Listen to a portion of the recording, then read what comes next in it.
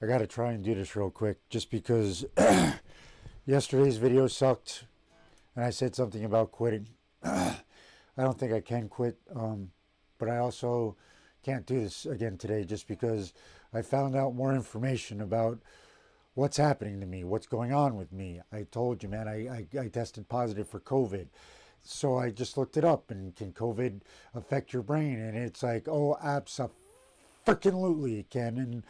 And if you're already diminished like I am in the first place, man, then you add that on top of it, and I something snapped, and that's kind of what it felt like, was something snapped.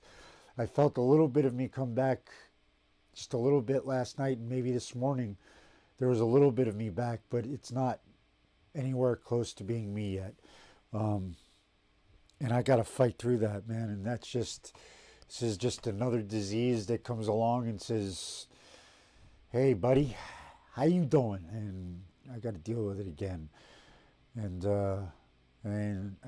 there's more. It's just with the affecting my brain thing. It's like I don't want to say anything because it feels like it's all like a conspiracy theory in my head, and because now that I know that it is affecting my brain, I don't want to spout out stuff that could just be me being delusional, and so I don't want to spout out those theories. I'll just leave it with, yes, there is something with COVID does affect your brain, and with me it wasn't a very short way to go, so I'm sorry, and I'll try and keep going.